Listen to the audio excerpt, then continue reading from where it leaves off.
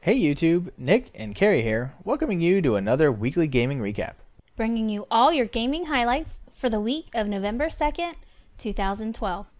The main character in Hotline Miami dishes out brutal justice. The developer, however, just wants everyone to play their game, and if they like it, buy it.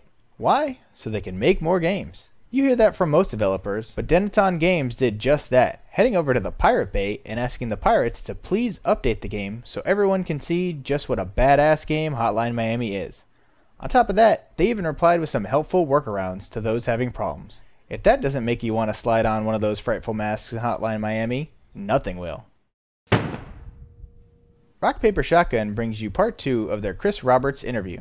They talk all manner of geeky video game things related to Robert's Star Citizen crowd-funded space sim, like heads-up displays, control options, player interactions, running your own server, and basically getting back to that place in PC gaming where he's trying to push technology in games as far forward as we can with what we have today.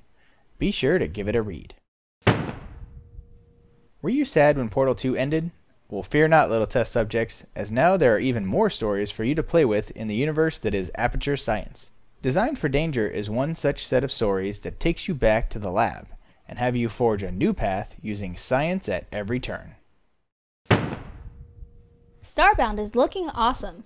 It lets players dig, build, and fight, much like the game Terraria. It even lets you build Anti-Ape Lairs. Check out the new building demo now, and tell the game's developer Chucklefish to hurry up so we can play already. Evil Controllers wants to make a lithium-ion powered Xbox 360 controller mod, but it needs our help. They have started a Kickstarter project with a funding goal of $15,000 to make this gamepad happen. The modded controller will have an expected battery life of 10 hours of non-stop use and will be rechargeable via a USB cable. Grand Theft Auto is back for its 5th installment. Take-Two Interactive has announced that the new title won't be available until the spring of 2013. Get your pre-orders now for PS3 and Xbox 360, with no word yet on any release date for the PC. Speaking of Take-Two Interactive, they announced that both Gearbox Software's Borderlands 2 and XCOM Enemy Unknown have had strong digital sales so far. Borderlands 2 alone has shipped over 5 million units to date, and with the GTA 5 release coming out in the spring of 2013, they are ready to gain even more revenue growth for their new fiscal year. The Massachusetts Institute of Technology wants you to get antiquated with the speed of light, and have created a free open-source game called A Slower Speed of Light, where you pick up orbs to gradually slow down light to help you solve the mysteries within. Head on over and get your geek on. The Longest Journey started way back in 1999, and the third entry in the series, Dreamfall Chapters, is finally entering production. I guess it really was a long journey after all. Fans of the series should be delighted, as like 1981's Halloween 2, Chapters will pick up right where Dreamfall left off. The PlayStation Store has gotten a fancy new facelift, which has finally gone live in the US, Canada, Mexico, and Brazil. Originally scheduled for October 23rd, the new look was delayed due to technical issues. The new store features a greater number of filters, charts, a redesigned search engine, and video streaming directly on item pages. 343 Studios is stepping up with the ban hammer, as they announce that sexist players will be permabanned for life from not only Halo 4, but also the Xbox Live Network. So when you hop online next time with your buddies, you might want to think before you speak. Popular classic RPG Chrono Trigger is now available for the Android.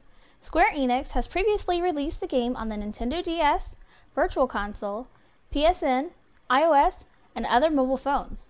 The mobile version of the game is priced at $9.99 for both the Android and iOS phones. If you've never played before, now is a great time to check it out.